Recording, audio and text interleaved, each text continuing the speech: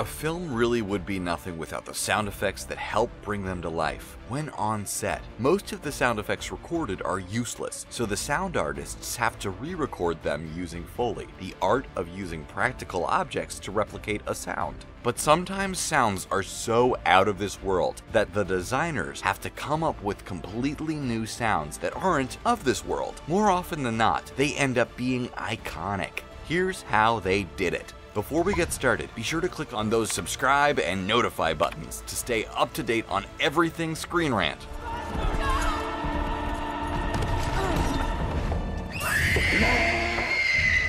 Ringwraiths. One of the most terrifying creatures to hit the big screen in recent memory. The ringwraiths from Lord of the Rings are the stuff of nightmares. Part of what makes the wraiths so scary is their use of fear to hunt their prey. What better to evoke fear than with sound?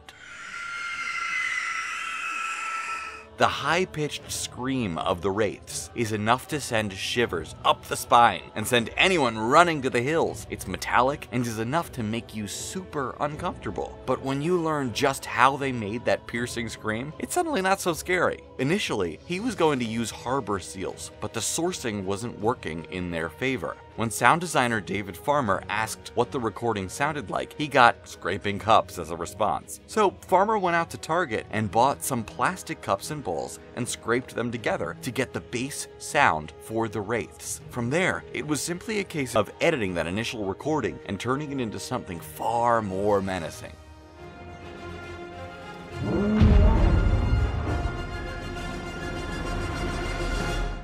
AT-M6 walkers. In Star Wars: The Last Jedi, the Resistance find themselves pinned down on the mineral planet Crate in the film's climax. Despite having just lost their supermassive Mega Star Destroyer, the First Order seem to be pretty well equipped for the assault. Included in this assault are the new walkers, the AT-M6. Considerably much larger than the AT-ATs from Empire Strikes Back, these lumbering behemoths have a guerrilla stance to make sure those pesky rebels don't use the same harpoon and cable tactic that they did at Hoth.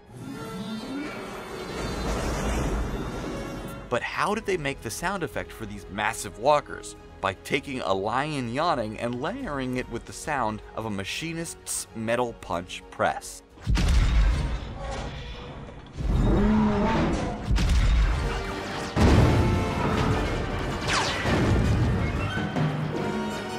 The metal press was used to create the original walker sound in Empire by Ben Burtt, and they incorporated that sound effect into the final cut for the AT-M6. Once you know the lion is a dominant sound in the walker's movement, it's actually hard not to hear it.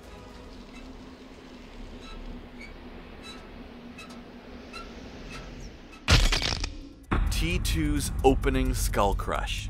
From turning Arnie's T-800 into a hero and using brand new CGI effects that hadn't been seen before, T2 was ahead of its peers. The film opens up with the war in the future, and we see the death and decay that's fallen on humankind. A close-up of a skull sends home the fact that, yeah, this future is pretty awful. Moments before a Terminator crushes the skull with its robotic foot. Since no skulls were harmed in the making of this film, the sound designers needed to create the sound of a robot breaking bone and make it a powerful opening statement. To get the scene just right, multiple layers had to be incorporated. The wind, for instance, is just the sound of a breeze outside Skywalker Ranch, incorporated with people making whooshing sounds.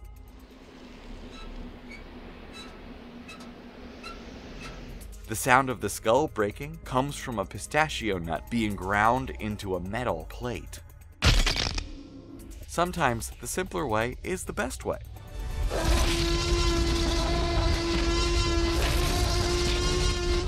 The T-Rex. The hard bit with creating the sound effect for our beloved T-Rex in Jurassic Park is that it has no real-world counterpart. We have no idea what dinosaurs sounded like. For all we know, the T-Rex may have sported a very cutesy sound. But that wouldn't have made for a good nail-biting sequence. So sound designer Gary Rydstrom had to create his own interpretation of what a Tyrannosaurus would sound like for the blockbuster film. The roar itself was made up of various animals found on Earth today. He slowed down the wail of a baby elephant, a tiger's snarl, and alligator hisses and roars, and when layered together and modulated, gave us what we know as the T-Rex roar today. The sound is so iconic that they didn't have to alter it at all for the Jurassic World films, as evident in the trailer for Fallen Kingdom. The breath of the Rex had to be created as well, as it was a prominent sound in the attack scene. When Grant loses his hat to the Rex's breath, we hear a huge burst of air coming from her nostrils. This sound was actually the air coming from a whale's blowhole. When the Rex killed the Gallimimus later on in the film, Rydstrom's own terrier was used for the sound of the hungry Rex digging into dinner.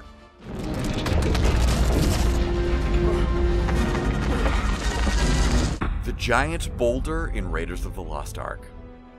An archaeologist, played by Harrison Ford, Jones goes on daring adventures to make sure evildoers, mainly the German army in the 20s and 30s, don't get their hands on supernatural artifacts that could shift the tide of the war. In the very first film, Raiders of the Lost Ark, Jones finds himself in a tomb in Peru to retrieve a golden idol. Things naturally go downhill as soon as he gets his hands on it, and various traps spring into action that would instantly kill lesser humans. The biggest trap set in the place was a giant round boulder, perfect for rolling over potential thieves. But of course, that's not really a giant boulder. The sound on set wouldn't even come close to what it should sound like. So how did they make it? As it turns out, sound designer Ben Burtt used the sound of a Honda Civic rolling over some boulders with no motor sound as the basis for that sound effect. He happened to have his sound gear with him as he was driving, and the natural sound the car made in the environment felt perfect to him. So he got to recording, and the rest is history. The Enterprise's warp. When it came time to reboot the Star Trek franchise, J.J. Abrams wanted the sounds to feel familiar, but at the same time, revamped. Easier said than done, especially with a series as beloved and popular as Star Trek. So he called upon Star Wars sound guru Ben Burtt to bring Star Trek up to date, but ensure that it wouldn't lose its identity in the process. One of the biggest sounds that has to be made for a Star Trek film is the sound of a ship going to warp speeds. So how did Ben Burtt go about reimagining that sound effect? He actually looked to the past. Seeing as Star Trek came from the 60s, he wanted to mimic the musical tone that he had heard in the original effects. He found an old 1960s test oscillator at his old college and duplicated the effect by passing the oscillator through a plate reverb chamber, much like how they did it on the original series and films. With updated technology in the computer side of things, the effect sounded both familiar and new at the same time, pleasing old fans and newcomers alike.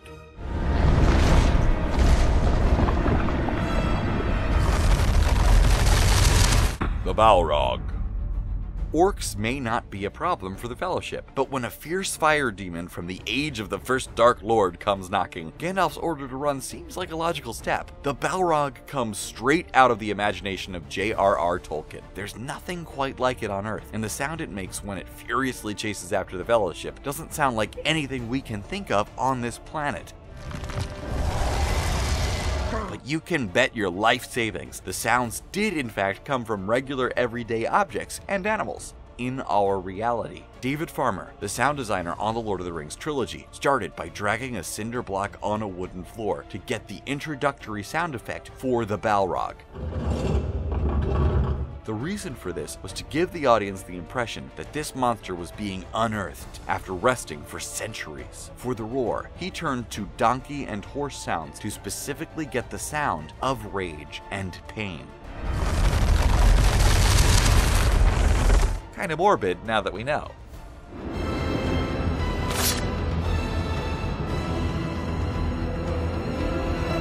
Logan's claws.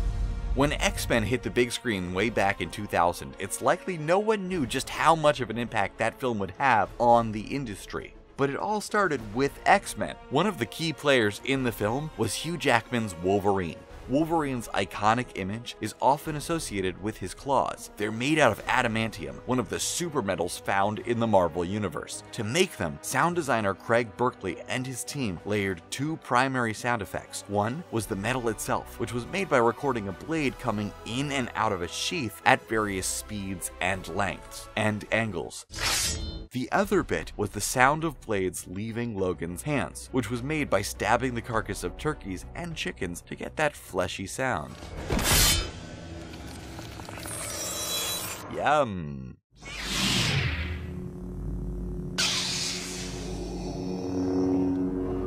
Lightsabers.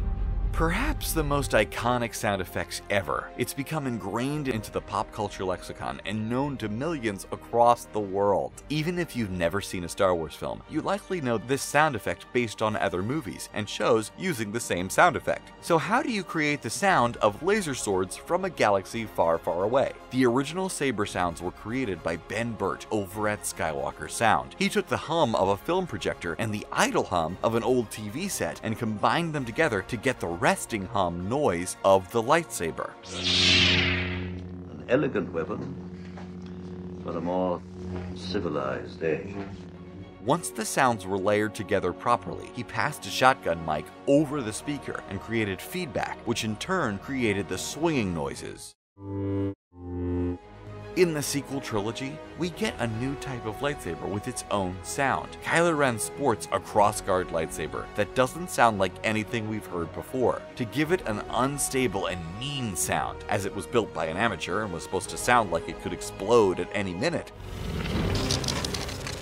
They used elements from chainsaws, flamethrowers, and Harley-Davidson engines to bring his saber to life.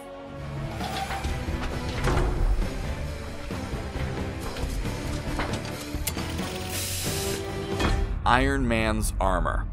With Infinity War just around the corner, many people are excited to see Iron Man and the gang back on the big screen. It's been a long time coming, but we're finally at the third Avengers film. We wouldn't be here without the success of the first Iron Man film. Before Robert Downey Jr. took on the mantle, the comic book character was considered by many to be a B character. Now he's one of the most popular. For Iron Man 3, the sound designers wanted to change things up a bit, as there were many more Iron Man suits and the Iron Patriot in the film. The various metallic sounds of the suits were just that, various metals, but the more unique sounds took some creativity. Mark Stokinger and his team went to Toys R Us and recorded the idle sounds of RC cars in the store before closing hours, to get what ended up producing servo sounds that would be used for the Iron Patriot's legs.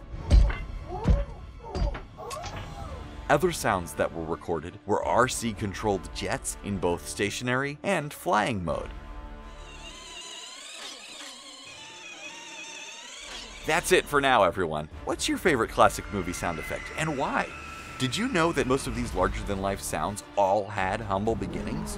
What sound effect sounds nothing like its original source? Let us know in the comments below, and be sure to like this video and subscribe to the channel to get more videos like this every day on your playlist. Thanks for watching.